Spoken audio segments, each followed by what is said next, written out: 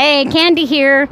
I figured that since I'm on a trip, part of it for business and part of it for personal, that it was a good time to talk about keeping track of the miles driven for business purposes. And of course, this is Drake here, my sidekick.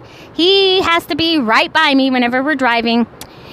But let's get back to keeping track of your miles you drove for business. The biggest thing is the records need to be kept, written down, whether it be in an app or whether it be the good old pen and pencil way where you write down your beginning odometer reading at the beginning of your trip, the ending odometer reading at the end of your trip. You date it and you write the reason and you figure out your miles, and you do that for a year and voila, you have all the miles you drove for that year.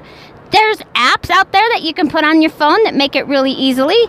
I know believe QuickBooks Mobile has a easy way to keep track of the miles you drove as well. I use an app called A-Car, and I love it because I can keep track of all my gas fill-ups, repairs, oil changes, insurance, registration, anything. And then at the end of the year or every month, I can print out a report, and it gives me all the expenses that I've paid on my car for that year.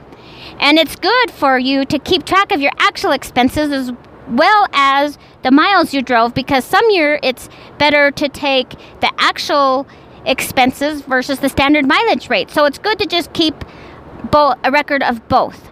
And just remember, the most important thing is it needs to be written down somehow.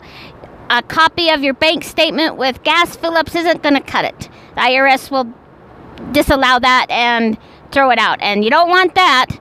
So if you have any questions about keeping track of the miles you drive for business, please feel free to reach out to me. And you have a happy day. Bye.